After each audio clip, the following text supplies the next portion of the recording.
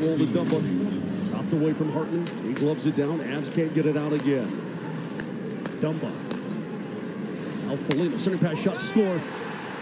There's Hartman again, a power play goal off the shoulder of Darcy Kuemper, and the Minnesota Wild will tie the game at 1. That was just a well set up power play. Hartman picked up his 4th goal of the season for the Minnesota Wild. I mean, he's just standing in that bumper spot right in the middle. Stick is ready. Nice passing down low. Foligno, nice pass. Boy, how good a player has Marcus Foligno turned into for the Minnesota Wild. I mean, he is their resident tough guy. He's as tough as anybody in the league, and he makes a little finesse pass through 2 guys to find Hartman in the slot.